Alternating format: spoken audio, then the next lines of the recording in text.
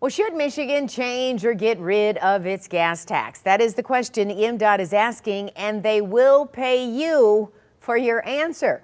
Right now, that tax sits at 28.6 cents a gallon. It is the sixth highest in the nation. The money helps maintain our state's roads and transportation infrastructure. But with more people driving electric vehicles, is that tax fair or even sustainable? A lot of strong feelings on this one, and where you stand may depend heavily on what you drive. 7 Action News reporter Tiara Braddock is gathering multiple viewpoints from the drivers of 3 different vehicles, including a gas-powered SUV, a fuel-efficient smaller car, and an electric vehicle.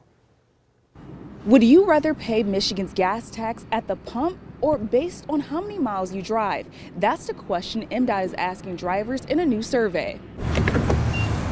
I think just keep it as is. So I guess it would come down to, how it fits my lifestyle. Well, I would prefer it to be on the gas. As you can tell, the answer to MDOT's question depends on who you ask and what they drive.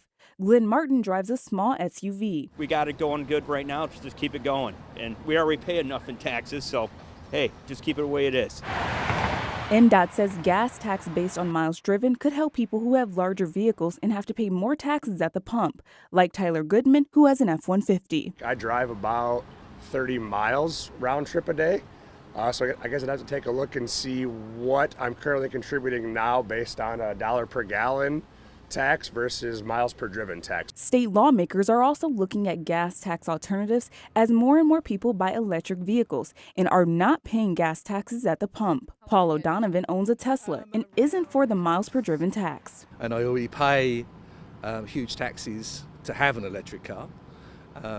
I don't know how you would monitor road usage. As far as road usage monitoring goes, MDOT official Gene Russman says they hope to get feedback from residents on the best way to track the mileage. Other states are using self-reporting, or there's an OBU, an onboard unit that you would plug into your car that could collect your mileage.